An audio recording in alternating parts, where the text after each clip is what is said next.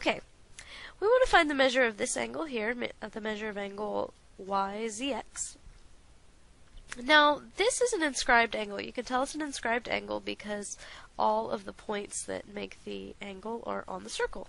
Okay, so whenever you have something like this, the measure of the inscribed angle is 1/2 the measure of the arc that is intercepted by the angle. So 1/2 the measure of the arc YX, that's this arc right here, is equal to the measure of angle YZX. Okay. Now, you could rewrite that as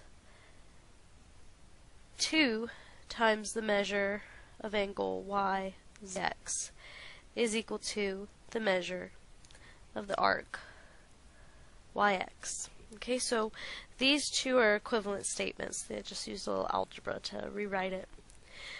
Now, I know if I take the measure of this arc here, plus the measure of this arc here, plus the measure of this arc here, they all add up to 360 degrees. So let me write that. The measure of arc YZ plus the measure of arc YX plus the measure of arc XZ equal 360 degrees. Okay. Well, let's go ahead and substitute in what we know. So the measure of arc ZY is 110. And I'm trying to find the measure of this angle here. And I don't know what it is, and nor do I know the measure of this arc.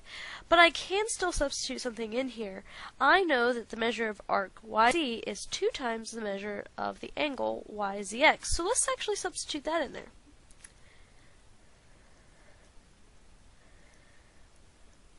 The measure of arc XZ is 146.